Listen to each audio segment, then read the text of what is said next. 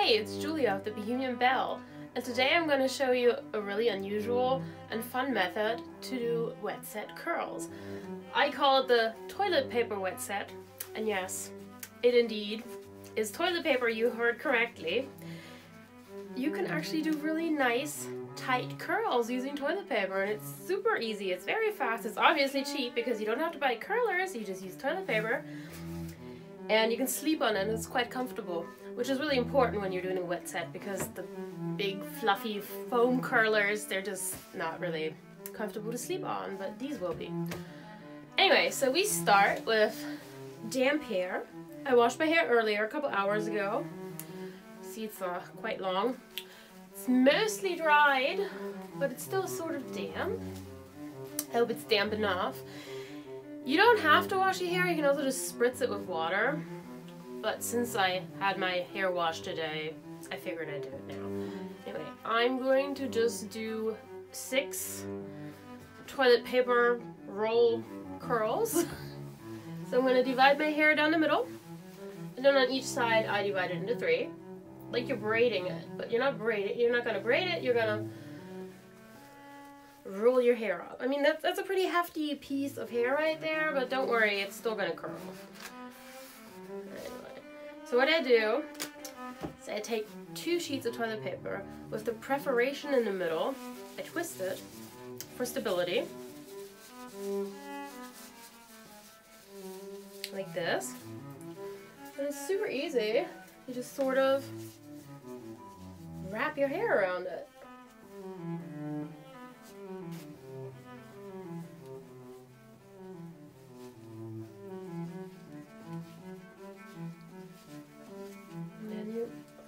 Like that, and then tie the ends.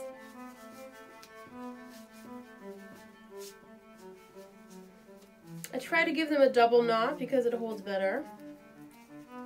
There we go. All right, now we repeat that 6 times.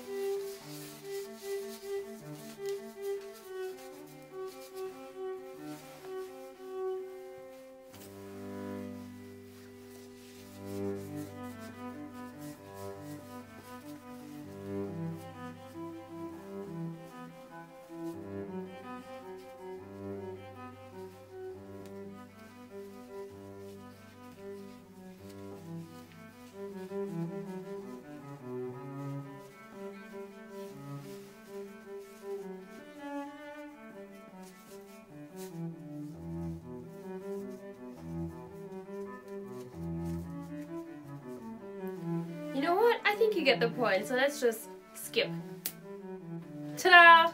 So here we are with my 6 little buns. And I'm gonna leave them in overnight, let them dry. And in the morning, I will hopefully have nice, tight, curly curls. The cool thing about this is I didn't use any product. I didn't have any curling irons, even rollers. Like, you don't need anything except for toilet paper, so I will see you in the morning then. So it's the next morning, and I'm gonna take the toilet paper curlers out. Let's see if it works. It's always sort of a moment of mystery. Will the curl have taken, and will they look good, or is it still too damp? So now comes the fun part.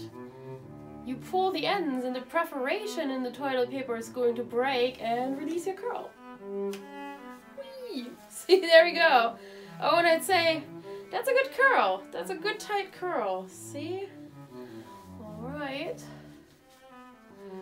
I just think it's like this is real fast because you just have to pop them like a Christmas cracker. There we go.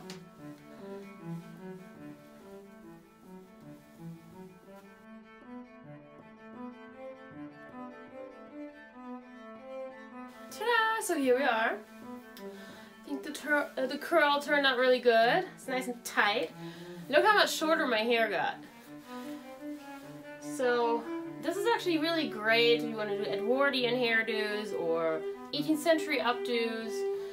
If I was gonna do like a hedgehog, like my video a couple weeks ago, I think I would use more curling papers to get even more curl, to get frizzier. So you see I'm sort of separating it right now.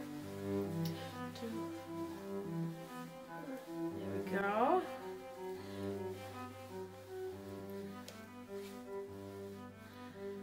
Now if you wanted more curl on the top, for instance, I would advise that for a hedgehog to get curl right from the root. You would have to sort of wrap it a little bit different. You would wrap up the toilet paper like all the way to your roots, and that way you get like a tighter curl.